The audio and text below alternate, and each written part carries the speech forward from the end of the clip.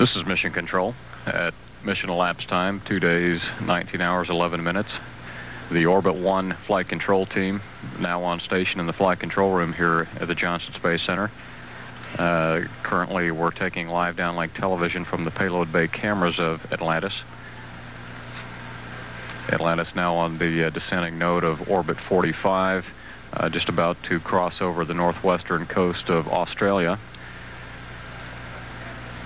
Intermittently in the frame, the short bursts of light just above the limb of the Earth represent lightning in the upper atmosphere of the Earth.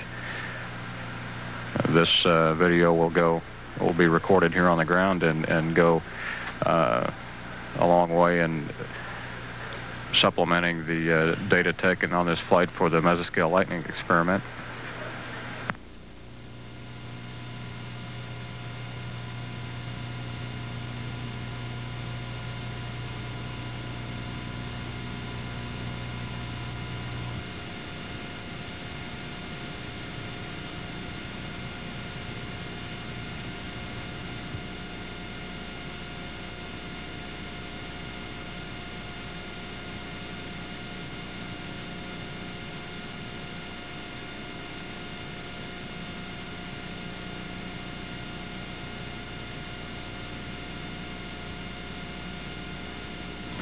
This is Mission Control, continuing to take live television from the payload bay cameras of Atlantis.